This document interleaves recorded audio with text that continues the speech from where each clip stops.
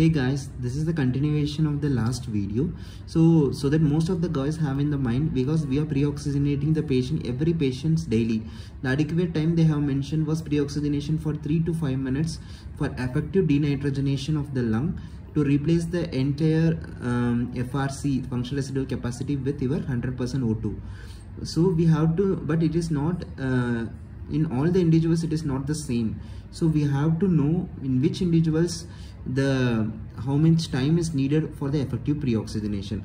So that we will be assessing or calculating with the help of alveolar gas equation today. So what is the alveolar gas equation?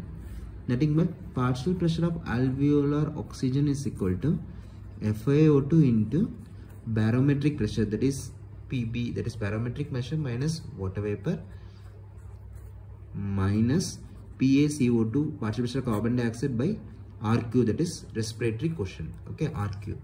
So this is the alveolar gas equation. Okay, consider for example, okay, 70 kg individual is there. Okay, and tidal volume is actually, how will you calculate the FRC in an individual? FRC is approximately is equal to 25 to 30 ml per kg. Okay, so for this individual, if you take 30 ml per kg, his total his FRC will be around 2100 ml. That is FRC. Okay, if you take an it's approximate like that, you just calculate and keep it. Okay, so first, suppose if the patient is actually in room air, I will be giving two situations. First situation is the patient is in room air and the patient is pre-oxygenated with 100% O2. Then what are the changes in happen? Okay, so we just substitute in this equation. If the patient is in room air, means how many percent of oxygen? 21% of oxygen. So PaO2 equal to 21% of oxygen is there. That is, you can written as 0.21, and your barometric pressure is 760, minus water vapor is 47, minus PaCO2, we just standard, we keep it as 40 actually. Okay, 40, that is 5 kilopascal, the constant we keep it 40, and respiratory quotient everyone know, just 0.8. Okay, so now how much will come? 0.21 into, if 760 minus 47 is 713, minus 40 by 8, just multiply it and you will be getting 50. Okay, so total how much it will come? 713 into 0.21 is 150, around that range, minus 50. So PaO2 will be coming around 100 millimeters of mercury. So that is PaO2 if the patient is breathing in room air. So then we have to know how many percent it is contributing, how many partial pressure it is contributing, because we have to know the exact time. No, we have to know the exact percent, how many percent oxygen is in the FRC. So you know this alveolar is partial pressure is 100 millimeter of mercury. So atmospheric pressure is how much? 760.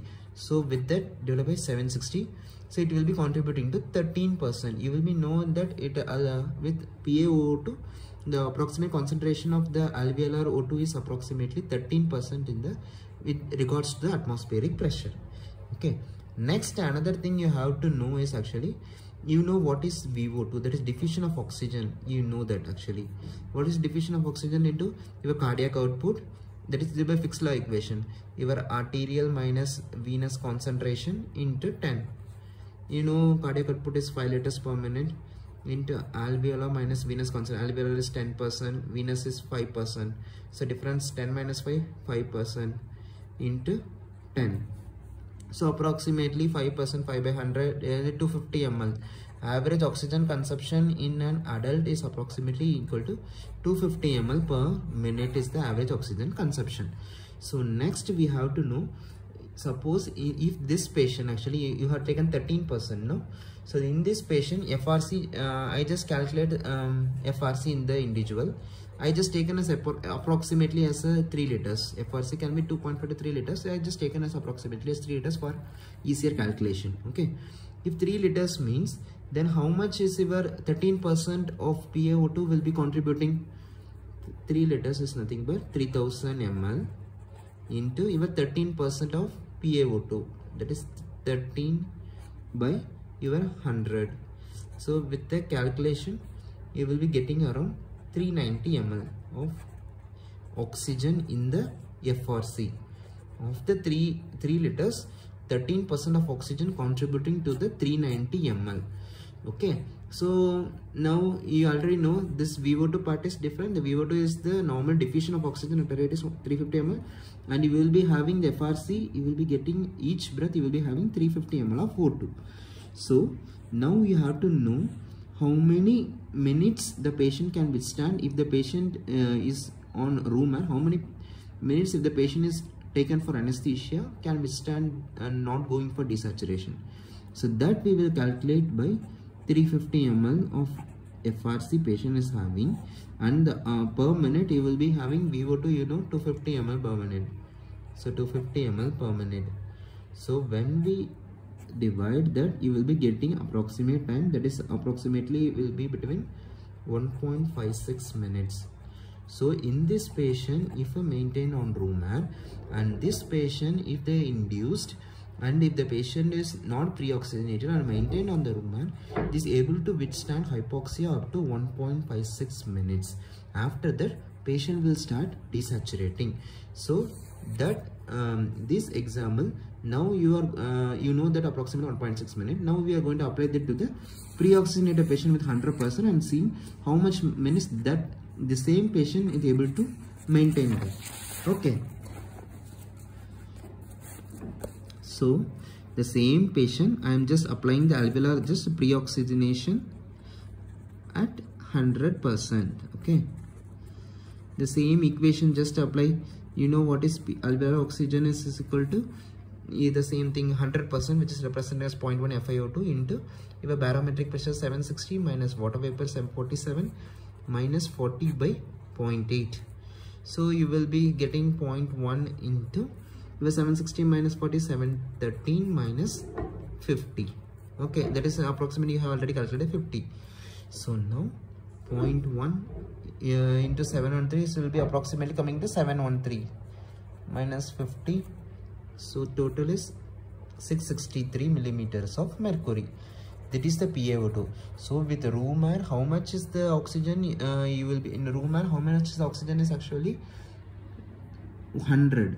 But with 100% oxygen, if a patient, if a pre-oxygenated, you will be getting PaO2 of 663 millimeter mercury. So you have to calculate now how many percent which is contributing to the atmospheric pressure. 663 by 760, the atmospheric pressure. So you will be getting approximately 87% of the alveolar gases is filled by your oxygen, this much percent. Whereas in room air it is only 13%, whereas in pre-oxygenated patient it is 87%. Okay, so you just calculated before, so we are taken as a constant. FRC is actually 3 liters. 3 liters of that actually 87% is already oxygen because of this pre-oxygenation.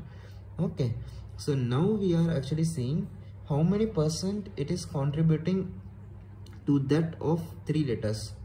How many ml of oxygen is there in 3 liters?